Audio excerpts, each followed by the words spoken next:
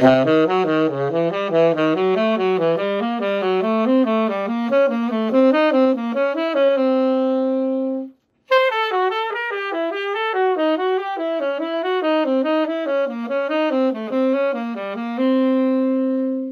taking a closer look at this pattern now, we can see that we start with 1, 3, 5, 3. Now these are notes of the diminished triad. Of course, when we are ascending, we go ahead and take that 4-note cell, or that 4-note triadic pattern, and then we move that up the half-whole diminished scale. So you can see that the first note of each 4-note grouping is a note from the half-whole diminished scale. So on the way down, we simply flip that pattern upside down, and what you'll actually notice is, of course, we're still starting on the root, the 1, and then we move down to the major 6, which is actually the diminished 7 of a diminished